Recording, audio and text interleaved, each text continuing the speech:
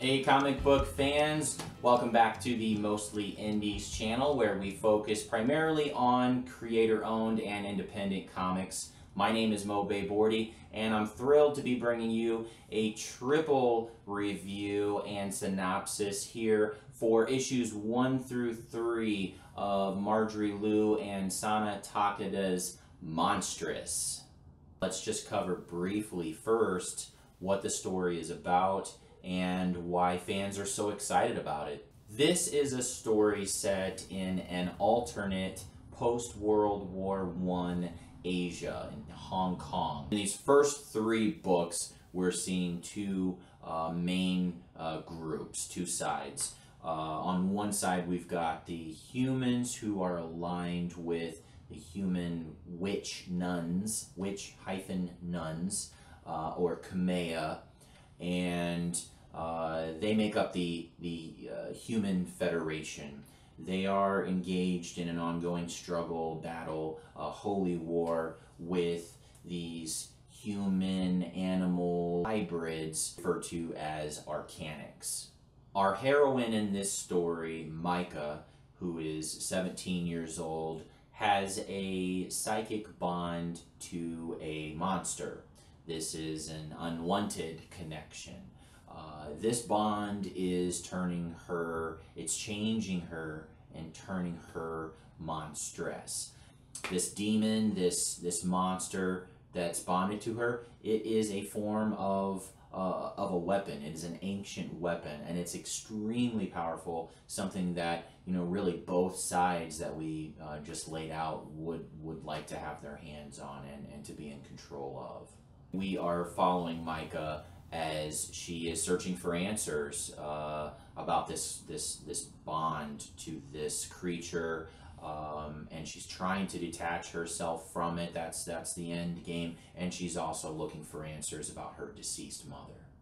We're going to keep it as high level as possible for your sake, for your reading pleasure.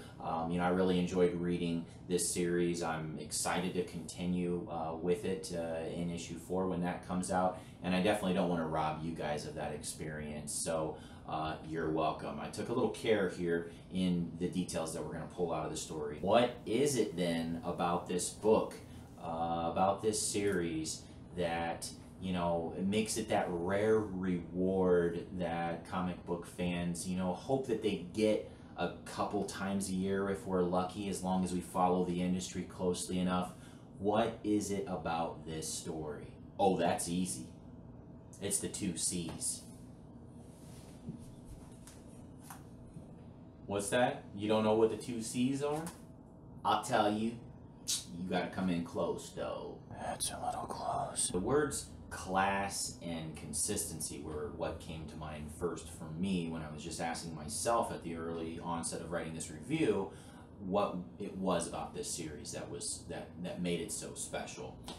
Consistency being something that you hope for, you look for in any series that you would read, and class being that optional thing.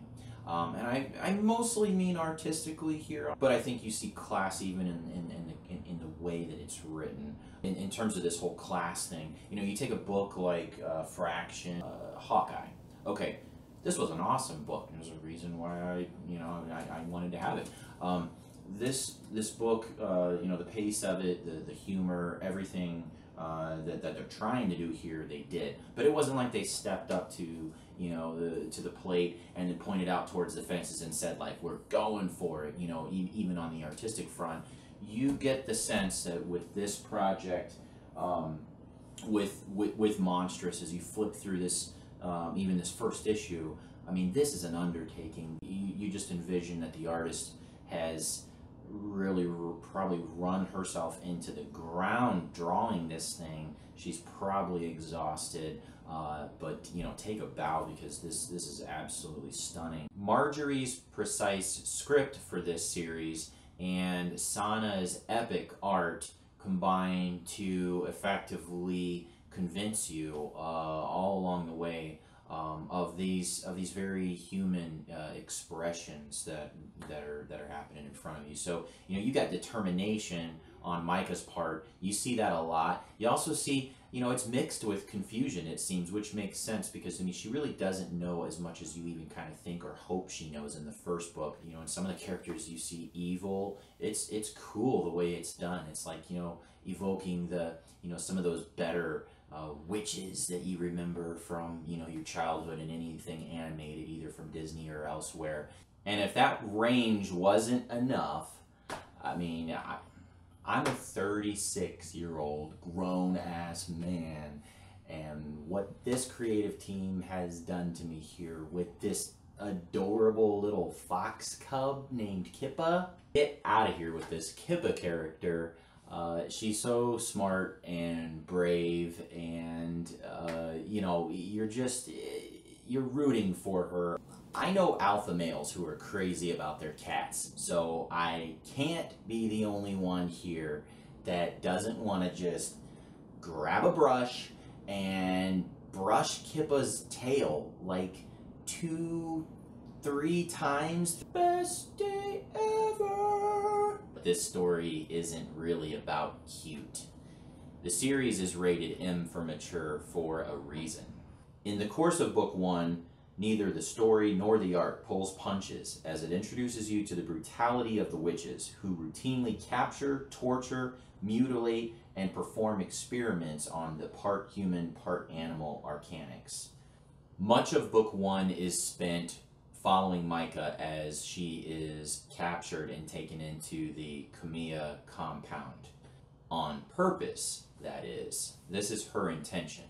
Micah, who, as we said before, is bonded to a monster and is thus looking for answers, was never really in the same predicament as the Arcanics who she was sold into slavery with and taken into the compound with, such as Kippa.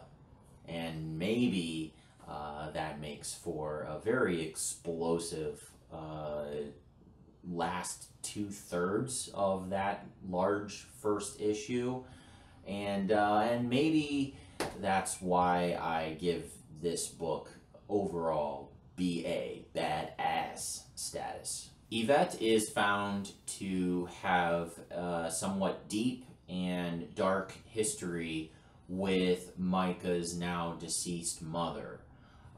And Yvette is very evil and cunning, like you would expect any of the elder witch nuns to be. Now, there's a lot to talk about here in terms of, you know, what transpires, you know, when you encounter these elder witch nuns and their subordinates. The build in those last 2/3 of the book, the larger part of that first book, the build is awesome. And, you know, I swear you can just hear that the orchestra, you know, getting rowdy and some violent smashes. You know, everything is building towards the end. I think that's all I'll say about issue 1, and we will move on to book 2 and 3 here. But just a quick word about the creators. Marjorie Liu and Takeda, they live in different countries. They've got that as a barrier here, or what would be a barrier for this creative team. They have the language barrier, and, you know, by the account of their translator in an interview that I read online, that this doesn't slow any of this down. These two, they have a closeness that they share that definitely transcends language, and I think that's really cool. And you can tell they're a tight team. Now I'm going to spend a little less time on book 2 and 3. Mostly I just wanted to, you know, whet your appetite here for this. I want you guys to run out and pick it up for sure. If you can't find issue 1, go on eBay, get it digital, do something. I wouldn't wait for the trade on this one at all. Book 2, we meet Mother Superior, or Destria.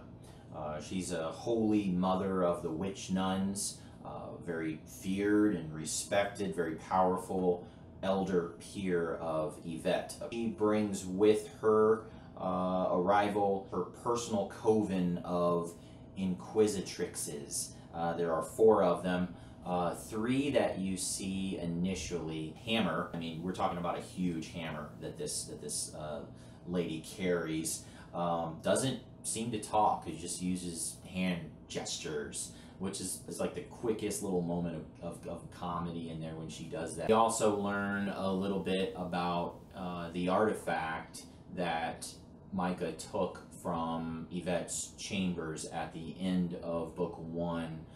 This is a powerful artifact. It is a fragment of a mask.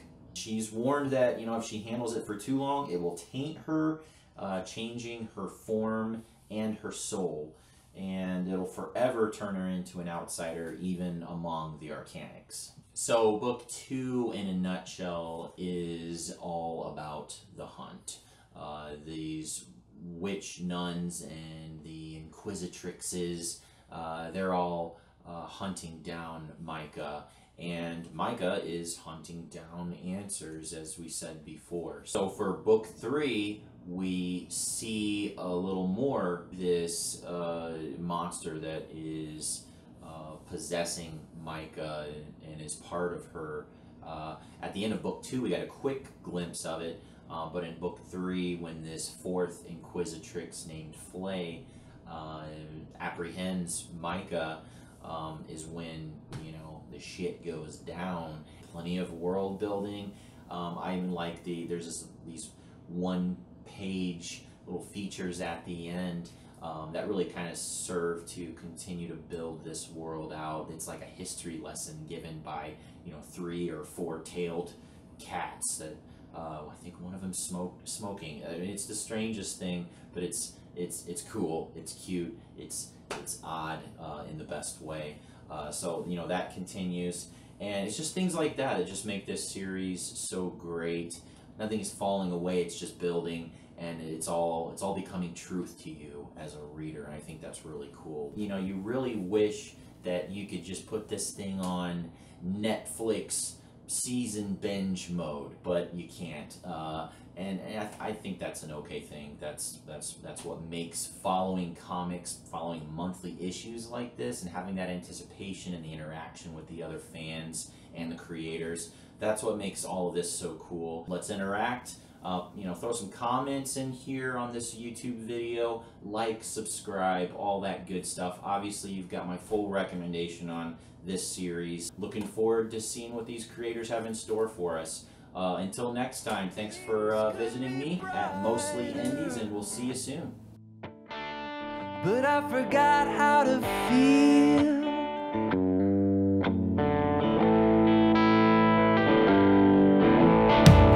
Oh, you thought things were tough before. This shit just got real.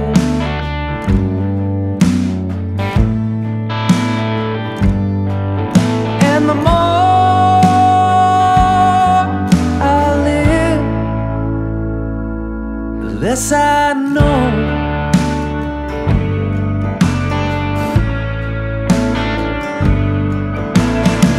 Are people still dying over what